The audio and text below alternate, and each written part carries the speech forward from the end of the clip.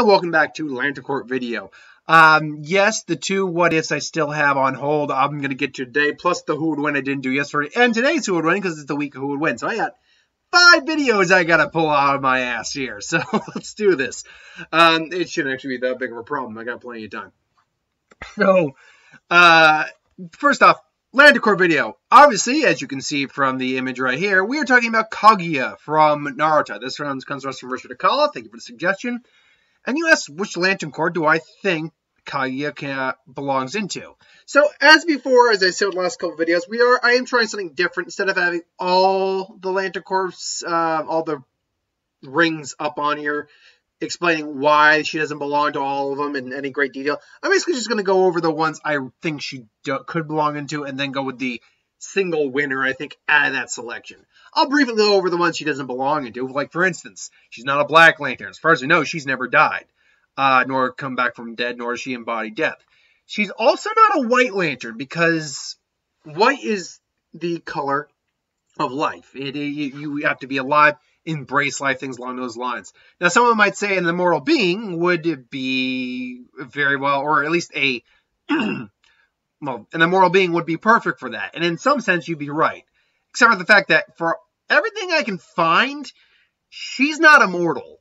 She's like probably extremely long-lived, probably like a ageless immortality, where she doesn't age. She can go through the millennia easily. But she doesn't age. So, but she's not immortal as far as we can tell. Now, she was never killed. Let's be clear about that. She was not killed. But she's not, as far as I can tell, she's not immortal. I could go over the other ones, but let's go over, like, the main ones. And, well, you can't see here, because I've figured out a way to cut off the URL. I have 4 different ones to go over here. Now, I only think she really belongs in 2 Lantern Corps. She has the best chance at 2 of the corps. But there are 2 I want to go over, because I think they're honorable mentions with a possibility of them. The first is the Violet Lantern Corps. Now, I don't believe, per se, that love is her primary emotion that motivates her to do what she does. But it is clear, and we see this, she still loves her sons. Like, we see her when she grabs Naruto and Sasuke in their fight and sees the visions of her sons in their faces, because they have the resurrections of them, obviously, the reincarnations of them. She starts to cry because she's remembering her sons and the fact she loves her sons. Now, that's all well and good, but is that the reason I can't qualify her in love, even though it's clear she still has it in her heart, is the fact that it's clearly not the thing that drives her. What drives her seems to be a greater sense of purpose. She believes herself a god. She needs to impose her will upon the world. And if her motivation for doing what she's doing was love, and that she's doing this all out of love for her sons and like the man she loved and, you know, their father essentially, then maybe I could understand love being the right option. But unfortunately, I can only use it as an honorable mention. Not to say she might not be able to, not to say she couldn't qualify, but whether or not she'd be able to actually qualify over the other ones, I don't think so. The other one I think is an honorable mention is Rage. And the reason I say Rage is an honorable mention is because it's clear. She's got anger in her. She was locked away for God knows how many centuries. It's clear she's angry and pissed off. But the problem with that is her rage and anger the thing that was really motivating her. Now, I could definitely see an argument for that being the case. She was disgusted with humanity. She wanted to basically leave the world of its issues of the humans and things along those lines. Problem being is Rage the thing among the remaining 2 that I think she does qualify for. That is her dominant emotion. Well, as I just kind of implied there, I don't think it is. But why isn't that? And I think it's because her main drive, it does go beyond rage, because she's angry of what happened. But it's more about, again, her sense of purpose more than anything else. About her, commanding her will over the world, and therefore shaping it as something that is much grander in her mind. Not including all these filthy humans. Which, by the way, I mean, we saw, like, the entire great ninja villain, like, the entire the 5 great nations were entirely covered by basically the Ten Tails tree. But was the entire, because that's not the entire world, like in Naruto's universe, that is not the entire planet. It's not just one giant continent and then giant continent and then just one big ocean. There's more out there. We even saw that in one of the movies. There's clearly like they may exist in like a alternate version of our world, basically, because it's clear there's other continents, there's other people, there's other cultures. So did the tree extend all the way across the world? Who knows? So yeah, well, I think this is definitely a more likely candidate, and I can actually see a solid argument for this being her primary. I still don't think it is her primary. The two I think are her primary. This is an obvious one, because anyone with a high amount of willpower could probably qualify for this corp. And that's because the main requirement is two main requirements is A, strong willpower, but B, you need to overcome great fear. And it's clear she, frankly, never really had fear to begin with, which is another way you can qualify for it as well. It's kind of a subset of overcoming great fear. It's just not really fearing anything. Although that's not entirely true. She clearly does have some fear about losing her power, losing in general, being sealed away again. So there are some levels of fear she has, but it's something she can overcome, hence the Green Lantern. And to be able to completely mold a world to your image and, manipulate it to your will, you need to have a high degree of willpower. So Green Lantern, of course, sounds like a pretty solid core for her, honestly. And I think most people probably could have seen this coming.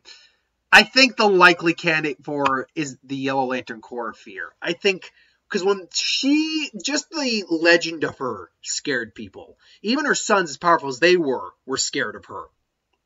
When she showed up, she was scared. Like, she was doing God tier stuff that they had not. She was doing stuff that would turn them white. It was just because I don't want to swear too much. She's doing shit that'll turn them white. So the fact of the matter is, it was them facing a god. And while Naruto and Sasuke certainly were brave enough, and if they were afraid, didn't show fear, it's clear that Kaguya commanded fear. She, just by doing a click of her fingers, commanded entire people to be afraid of her. And she ruled through that method. And I think, frankly, when you are basically a god among mortals, it makes sense that fear, and you're not just a god among mortals like Superman is, even though Superman has qualified for fear in the past. Even though when you're a god among mortals and you exploit that little fact, I think fear is the most likely candidate. But again, I think it does go down to either fear or will. But I can actually see a solid argument for red. So honestly, getting to the end of this video, I will put red as a third option. I think it's the weakest of the 3 options here. And then the honorable mention is still the Violet Lantern Corps. I do think red is the least likely, but again, I could see a solid argument for it.